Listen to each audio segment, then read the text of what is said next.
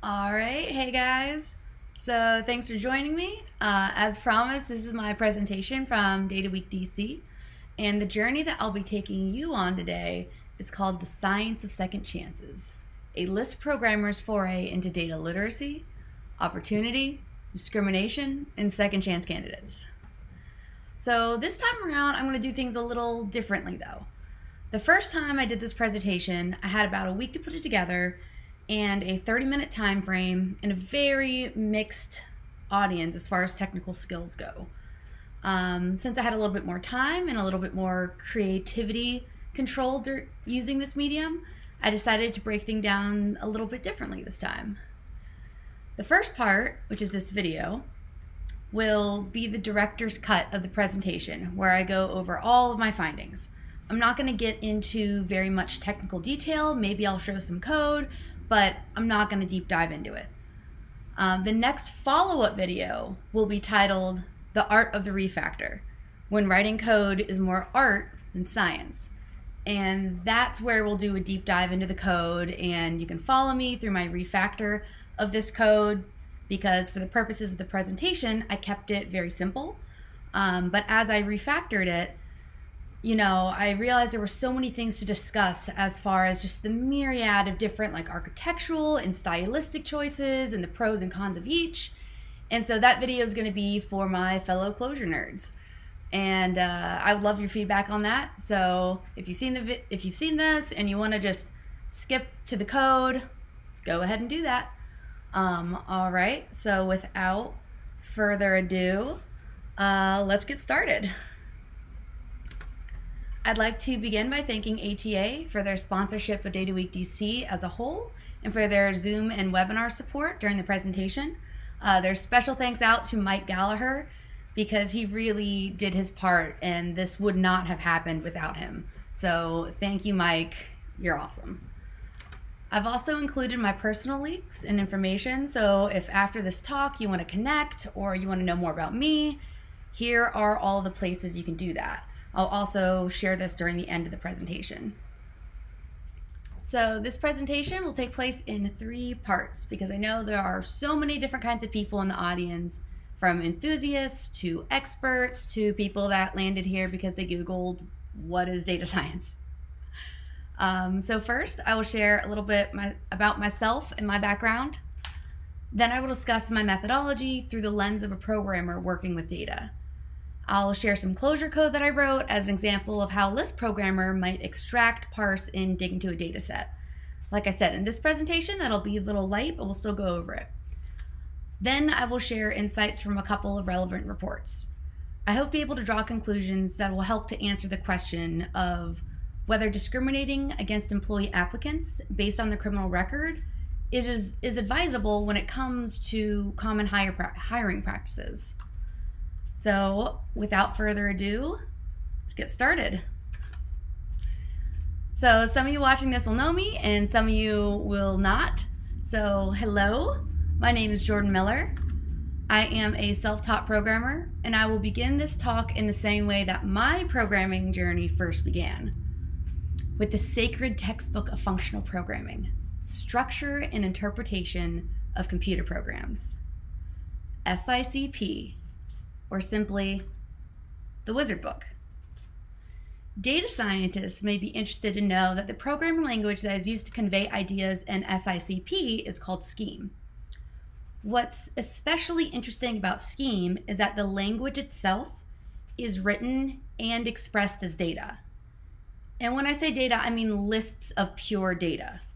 Like you can do data science on it data. 1979 was certainly a wild year. Professionally, I do ClojureScript and Clojure, which are just some higher level dynamically typed Lisp languages that compile to JavaScript and Java. And they're much cooler. This project is my initial foray into data science, data literacy, and statistics in general, as well as my first time recording a YouTube video. So I hope all of you YouTubers and all you classically trained data scientists will be easy on me because I'm just starting, but I'm really enjoying it. So For what it's worth, when I first started researching for this talk, I made an attempt to try and figure out what the term data science even means.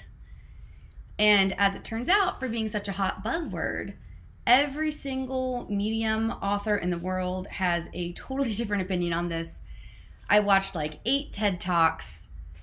Well, if data science is anything like computer science, the first lesson we must learn is how to apologize for the term computer science. Luckily for y'all, I have obtained special permission from the Massachusetts Institute of Technology to share just a sneak peek of the rigorous training involved in technical apologetics.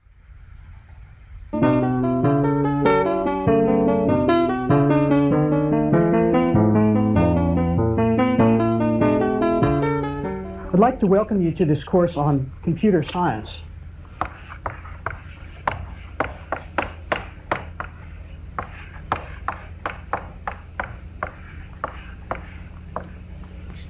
Actually, that's a terrible way to start. Computer science is a terrible name for this business. First of all, it's not a science. It might be engineering, or it might be art. Or we'll actually see that computer, so-called science, actually has a lot in common with magic. And we'll see that in this course.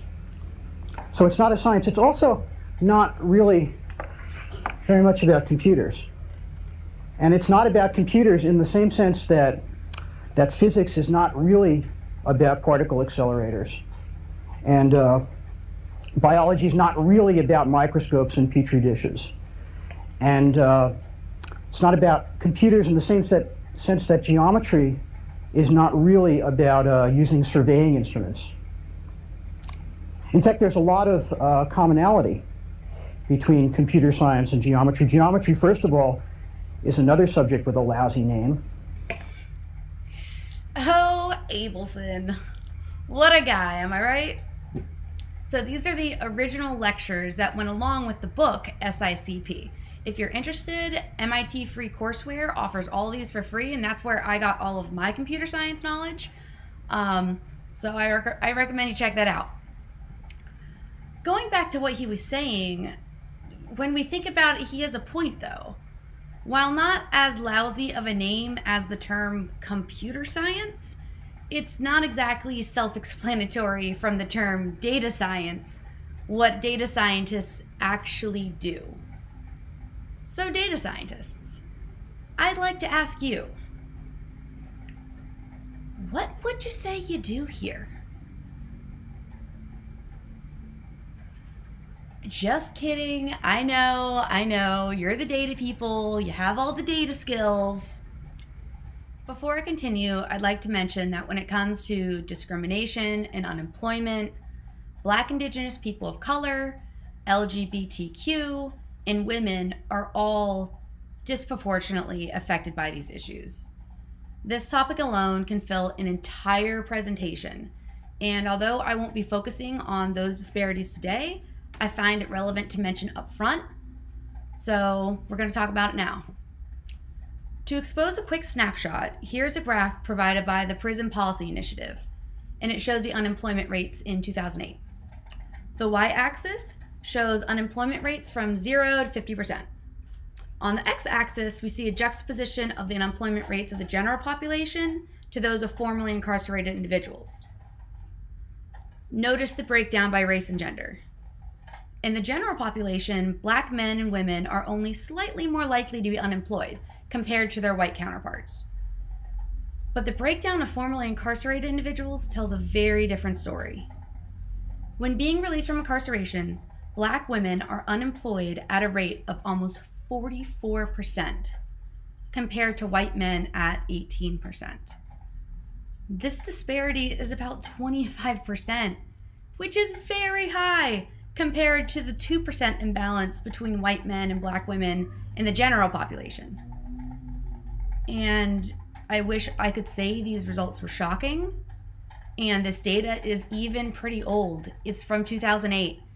And I'm sure y'all know, with the recent surge in unemployment and the current racial tensions we're experiencing here in America, I speculate that these numbers have only gotten much, much worse.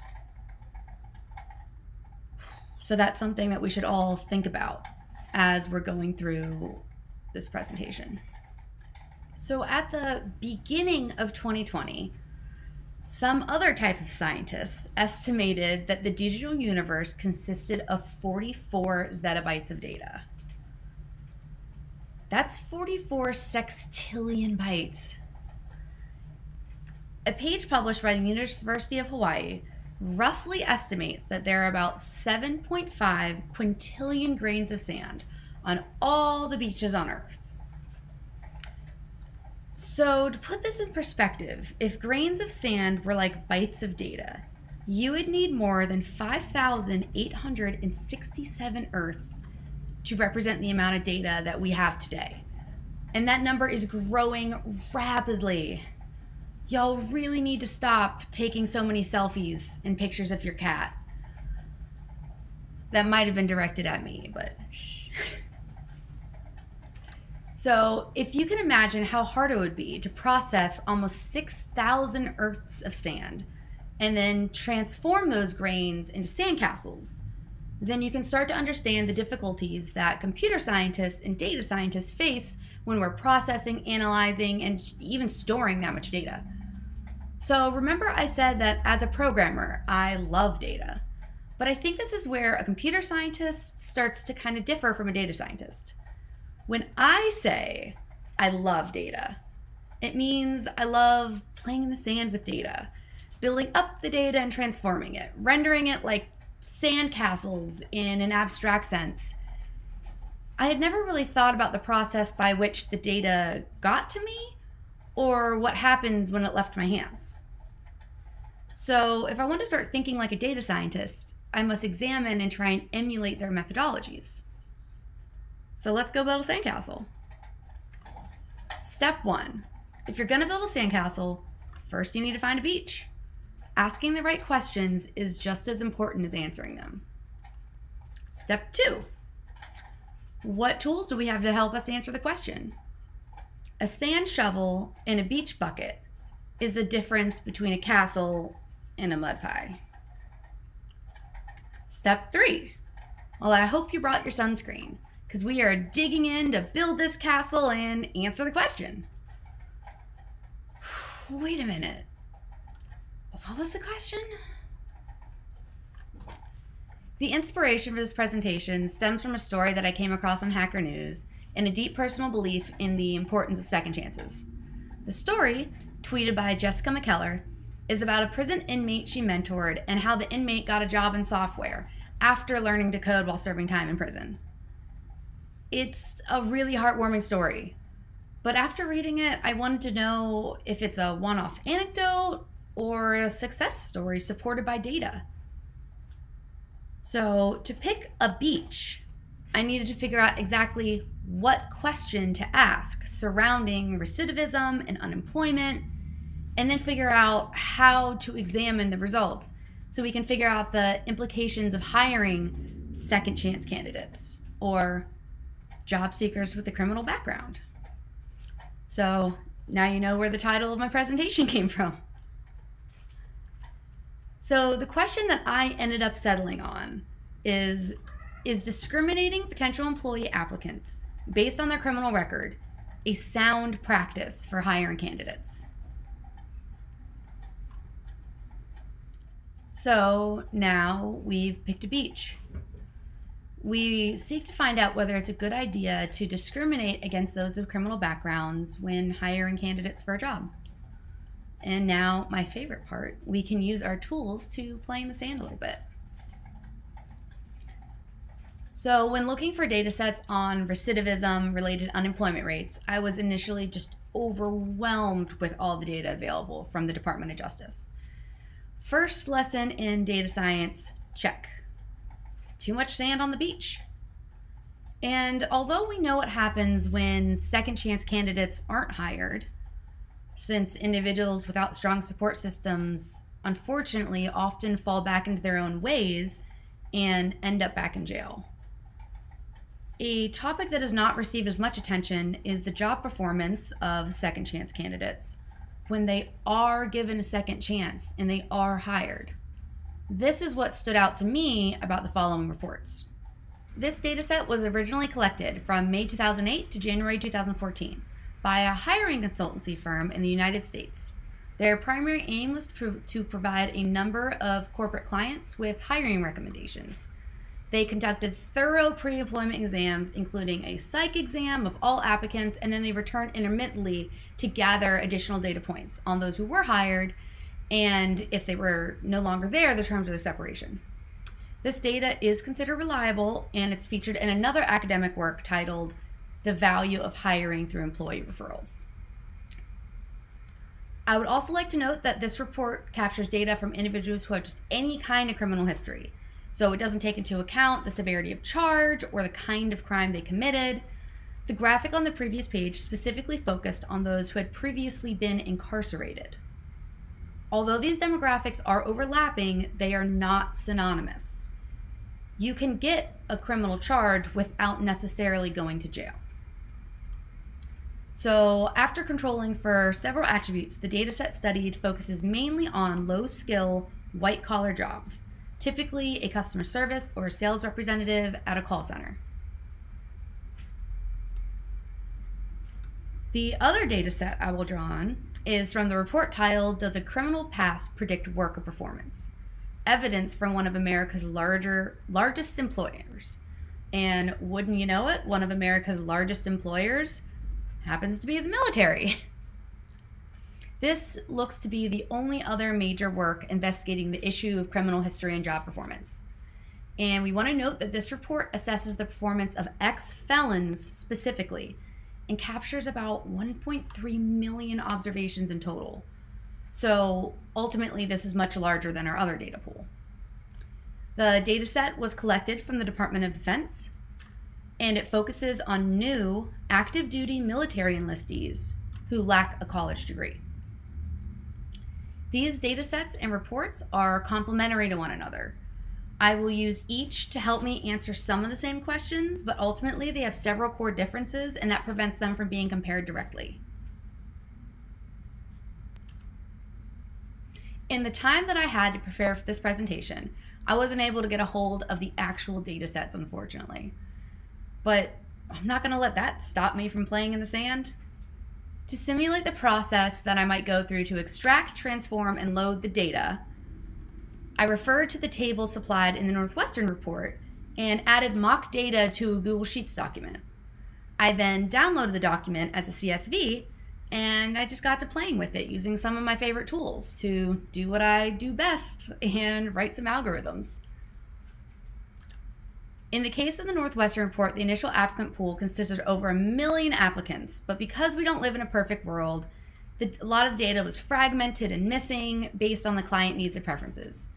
So we can draw more accurate and reliable conclusions. First, the data needed to be scrub-a-dub-dubbed.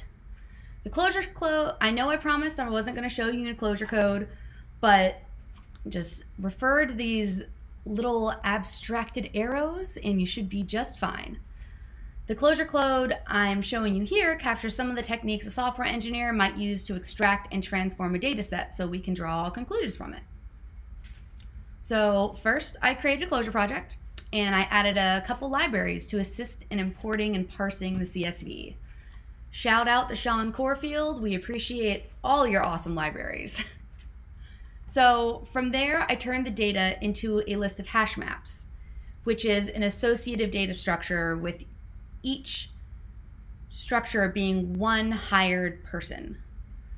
This data structure is ideal because many functional programming tools are meant to traverse down a list, applying a function to each thing in the list until it reaches the base case, or the end of the list. This is a sample of what shows when I use my REPL to evaluate the value of all hired candidates, which is the result of the data transformation I just did. And if you don't know what a REPL is, I suggest you check out Closure and ClojureScript because that's part of the best part of it. So the authors had decided there were some key attributes that needed to be present for each candidate in the pool in order for them to be able to control for certain variables or draw reasonable conclusions from the data. And these are some of the attributes they found to be necessary and relevant. To code a Boolean true or false response, the integer 0 is considered false and a value of 1 is considered true. So because we're looking at criminal history, that's very relevant to what we need to know. So of course, we need there to be a field present called criminal history. School measures whether a candidate has more than a high school education. Fewer short jobs and longest jobs are questions that take a peek at the candidate's stability in their previous jobs. And then position is the job assigned to a candidate once they're hired. The options were customer service, sales, technical support, other, or agent. Was it a secret agent? We don't know. Certainly secret to us right now. So to process all hired candidates even further based on these necessary attributes, I created this function called valid candidates that takes the list of all hired candidates and removes any person that has a missing field of relevant data. The authors also found that after removing people with incomplete fields, only the job positions of sales representative and customer service representative contained enough observations to draw useful conclusions from. So I filtered all of that down based on job position and whether the fields we needed to be present were there. At the end of this, we have a data structure that is similar to the one before, but it has all the candidates that we want to study. In the Northwestern report, the initial value of hired candidates was 58,977. But after applying these filters, they were left with a total pool of 10,659 hired, valid candidates to study as a sample. So now we've removed all the seashells, we have a nice clean pile of sand to work with, and we can begin to build up our sandcastle by asking the dataset questions relevant to our ultimate question. Well, to know whether it's a sound practice to hire candidates with a criminal past, we need to think about the kind of attributes a potential employer would look for in a candidate and which attributes would make a candidate seem less appealing. At the bare minimum, employers will want to hire a candidate that will perform their job adequately, but the aim is really to pick the best possible candidates. The best possible candidates will have good job performance, which will then translate to maximum profits for the company. And some of these traits aren't really able to be measured tangibly, but one promising sign of job performance is tenure. Hiring and training new employees comes at great economic cost to companies. Considering this cost, we can deduce that it would be in a company's best interest to aim to hire employees that will have a longer tenure. Relating to tenure, another concern would be whether the employee's tenure at the company was terminated, and if so, the terms of separation. Whether it was voluntary or involuntary, which basically means were they fired or did they leave on their own? If it was involuntary, we want to know why they were terminated.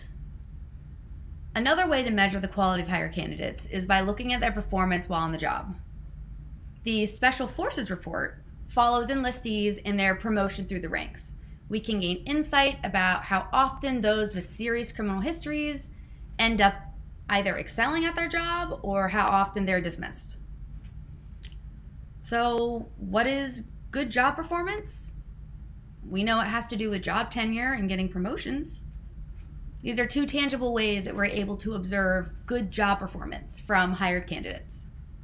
So let's take another peek into a short code sample that might show us what it looks like to dig into the data and build a castle from the observations available to us. So, as promised, I am not going to make you guys sit through this again. All you need to know is that at first, I perform some logic that separates the valid hire candidates into two separate pools, those that had a criminal history and those do not. And then I'm able to write some code that gets the length of employment for all of those candidates.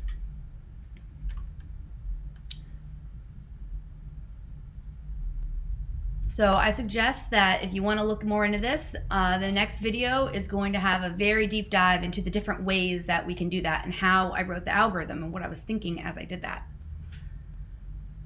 So the Northwestern report, back to the Northwestern report. The Northwestern report finds that after regressing length of employment on each candidate, that second chance candidates stay employed on average 19 days longer than those that don't have a criminal history. They found that having prior poor job stability and inadequate schooling can reduce this number by 2 days.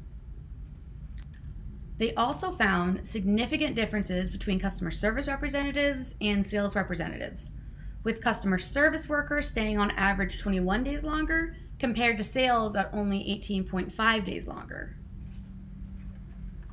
Since call center employees on average make about $30,000 a year, if we calculate the difference in turnover rates and multiply that by the estimated cost from the company per terminated employee, which was estimated at about $4,000 by the people that collected this data, we find that this results in about 764, or roughly 2.5% savings on wages if a company actually hires a second chance candidate. So we find that because those with criminal histories tend to stay longer at their job, that actually ends up saving a company money because they don't have as much of a turnover rate. Additionally, we can look to the Special Forces report, and we see that based on their predicted probability model, where the vertical whiskers indicate a confidence of about 95%, that after 6 years of service, those who entered the military with a felony waiver are more likely to have earned promotions compared to regular enlistees. This disparity is especially apparent when felons are compared to those who did poorly on the AFQTP, which is the cognitive aptitude test that's given to enlistees. You can kind of think of it like an IQ test, or those that did not complete high school. So having a felony is correlated with promotion as much as doing well on a military IQ test. That's pretty surprising.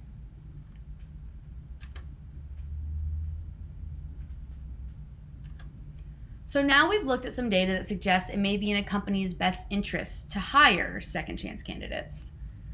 But what about the risks? That's what everybody was thinking, right?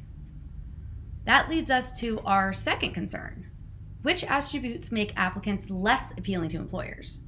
And although there is no recorded statistical basis for this claim, many companies would cite concern over liability as one of the reasons why they wouldn't hire those with a criminal record. And their concerns are pretty valid. Many of the things that lead to criminal justice involvement in the first place, like crime and drug and alcohol addiction and mental health problems, and even just bad luck of the draw, disadvantaged background, may also make ex-offenders poor prospects for stable employment. So talking about that extended cut, we will dive into the code to analyze individuals who are terminated and the terms of their separation. We will see how often those with criminal backgrounds get let go for reasons of misconduct, which would include being fired for theft and just a wide variety of criminal actions. We will also examine whether they're dismissed for these reasons more often, and if so, how much more often.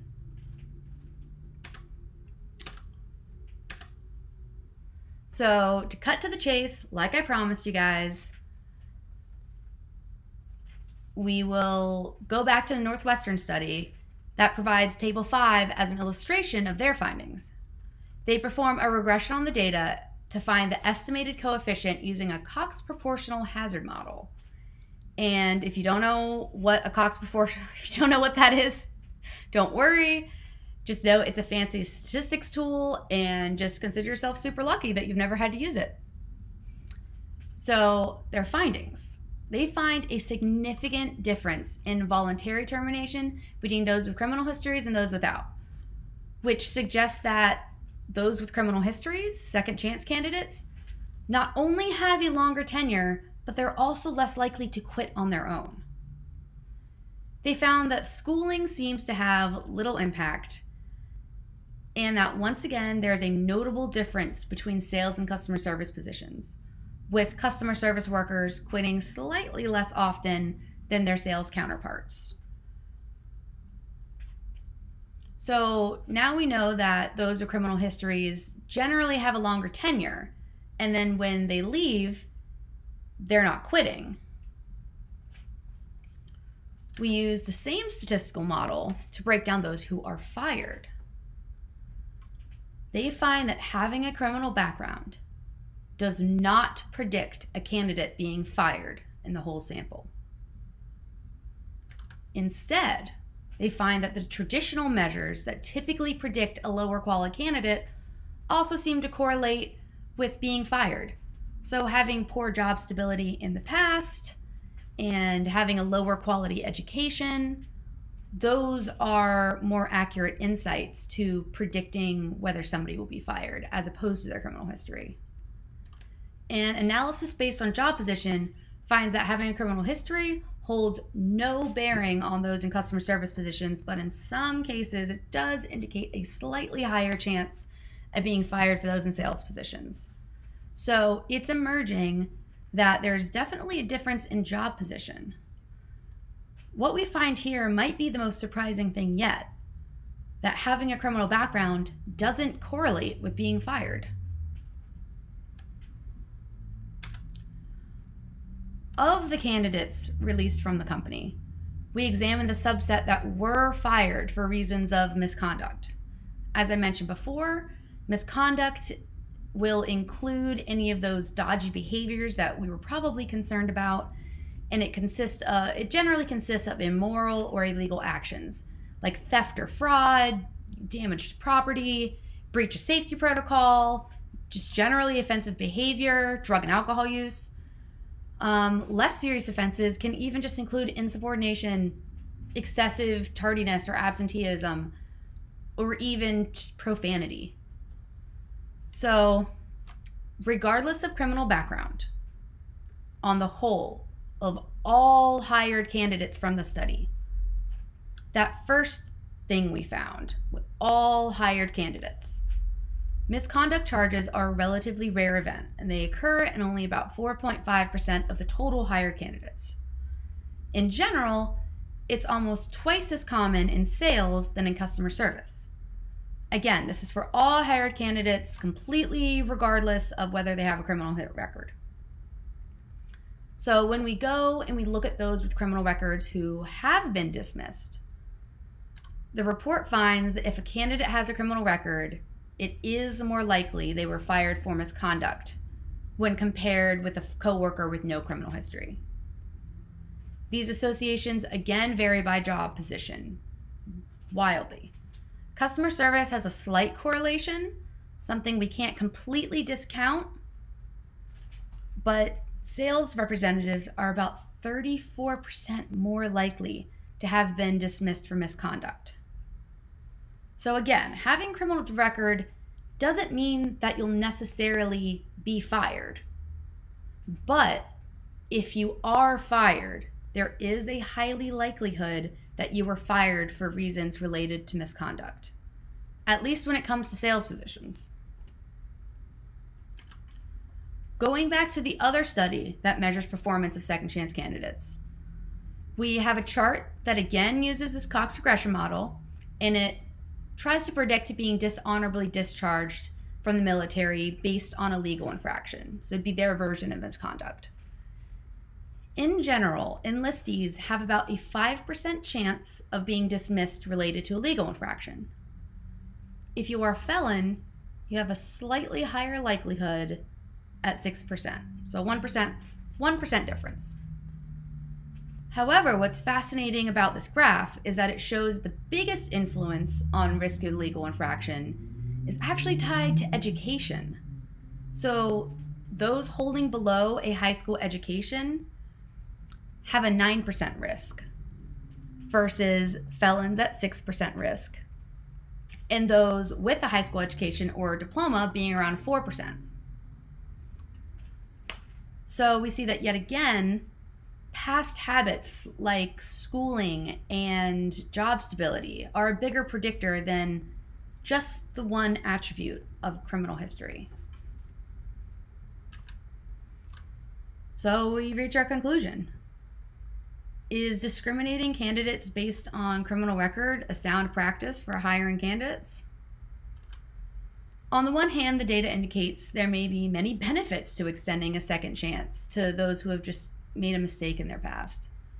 Employees with criminal histories tend to have a much longer tenure, and the data shows they are less likely to quit their jobs voluntarily. This loyalty may be due to the fact that they have fewer hiring alternatives, or it may signify their gratitude for being extended an opportunity in the first place. Also surprisingly, they are no more likely to be fired than employees with no criminal history. Another shocking conclusion finds that in a military context, the Special Forces study shows that felons actually have a higher likelihood of being promoted if they have a felony. So maybe because they're working harder to put the mistakes of their past behind them. I don't know. On the other hand, the concerns that employers have regarding the possible risks of hiring second chance candidates can't be entirely dispelled. So if a candidate is fired and they also have a criminal history, the data shows that it is more likely that they got in trouble due to misconduct. For reasons that are not entirely clear, it appears that a second chance candidate hired for the role of a customer service representative is much more low risk than the job position of a sales representative. So, in an attempt to reconcile these pros and cons, we can perform a sample cost-benefit analysis, and we'll use dishonesty, which is a common type of misconduct. In 2015, the National Retail Foundation estimated the cost from each dishonest employee to be about $1,546. Based on the estimated risk of misconduct, when a company hires a second chance candidate, they increase their expected theft-related costs by about 2.8% of $1,546. So that's an increase of about $43. The same company actually ended up saving about $746 in turnover costs on that same worker. So, do we want to hire workers with the expectation that they're going to have misconduct and be fired? No. But if it does happen, ultimately the company still gained a little bit. These studies sampled very small pieces of the workforce as a whole, and it's totally worth considering that these are employees that had already made it through a screening process, despite their criminal history. A surprising motif that emerged from the data is that one of the strongest indicators of a low-risk second chance candidate appears to be their level of education. Findings in both the Northwestern study and the Special Forces study show a strong correlation between lower than high school education and then qualities that would make a candidate less desired to employees.